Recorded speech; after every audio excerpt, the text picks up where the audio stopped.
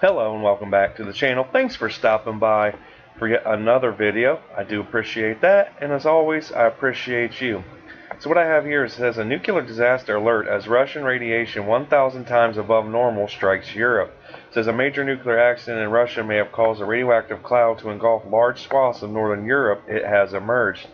Now, if you guys remember the couple videos I did on this already, probably about a couple weeks ago to a month ago, I've done a couple videos where there was Ruthenium 106 detected all over Europe and various other areas, and they were telling us that one, they didn't really know where it was coming from at the time, but they suspected that it was possibly coming from Russia, and two, they also said that it had no health risk or health effect risk for any life that may come in contact with it due to the fact that there was not much of it detected in the atmosphere. But this goes on to say alarmingly high radiation levels, almost 1,000 times above normal levels, have been detected in the Ural Mountains according to Russia Meteorological Service. It says a radioactive cloud over Europe suggested an accident had happened at a nuclear plant in either Russia or, I'm not going to try to pronounce it, I'm sorry, at the end of September. It says now data from Russia Weather Service, it's Roshadromet, that's how I'm going to pronounce it, has confirmed that the extremely high pollution was recorded in late September and early October. So this is now just coming out. It says scientists found a high concentration of radioactive isotope called Ruthenium 106 in Argesh, a village in the region in the southern Urals. You know, some of these words, or towns or cities, I'm just not going to try to pronounce, so I do apologize ahead of time. But it also goes on to say Argesh, where the population levels were 986 times the norm, is located about 20 miles from a huge nuclear reprocessing plant known as Mayock. Now, it says in 1957 the plant suffered one of the worst nuclear disasters in history, sparking the evacuation of 100,000 people. It says today Mayock produces parts for nuclear weapons and processes spent nuclear fuel. And it also says the radioactivity levels were 440 times higher at the nearby Novogorny station. Now it says Roshadromet did not suggest that the Mayak plant was the source of a radioactive material. So they're not coming out and saying that this has to be where this radiation is coming from. But if you kind of put two and two together, it kind of seems that it's very, very possible that something happened at this Mayock plant. Let's see now, because you can see right here on the map, this is the Mayock, the plant there, the nuclear plant there. Let's go on to see if it says anything else. Oh, it also says that in a statement on Monday, let's see, I'm not even going to try to pronounce that, sorry, said that the nuclear matter could eventually reach all European countries, starting in Italy and towards the north of Europe.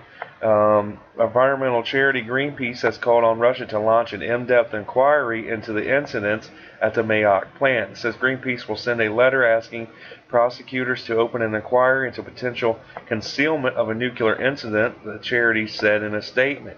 The charity claims that tens of millions of people were impacted by a radioactive cloud, many of whom will have no doubt have health problems. Now, see, this whole story is switching now.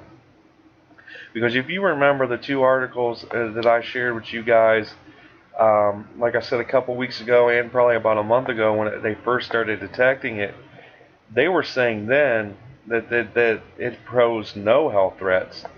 And now that switch has been flipped, unfortunately. But it says Russia has denied any of its nuclear plants suffered any incidents. France's IRSN, the nuclear monitor, has played down reports of accident in nuclear reactor. Instead, the watchdog believes that the material is more likely to have been released from a nuclear fuel treatment site or center for radioactive medicine. I mean, regardless of where this come from, I hope that they do find the source of this and can.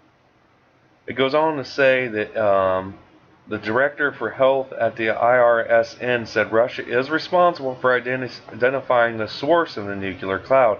He added that the matter is closed as far as France is concerned. It's not a problem for France. He says what is not satisfactory is that Ruthenium-106 has been detected across Europe, and that poses a question. We have come up with a plausible zone of where it could come from. We can't do any more. It says Russia is a vast country, and we're not aware of all the installations on this territory. The ball is now in the other camp. But let's just be honest. If this did happen in Russia, do you really think they're ever going to truly admit to it, and and identify for you where this actually happened? This nuclear incident is what we'll call it. But there's no denying that Ruthenium-106 has been detected all over Europe and France and other areas. So it's a scary thought. I mean, I live here in the U.S., but at the same time, they've been telling people, even though we've been detecting Ruthenium-106 in the atmosphere, don't worry about it. It's not high enough levels to affect your health. But now that the flip has been switched, like I said, it's almost. Now I'm actually worried for everyone over there, because no one wants to admit where this come from. There's certain areas that are almost 1,000 times higher in pollution levels due to this radioactive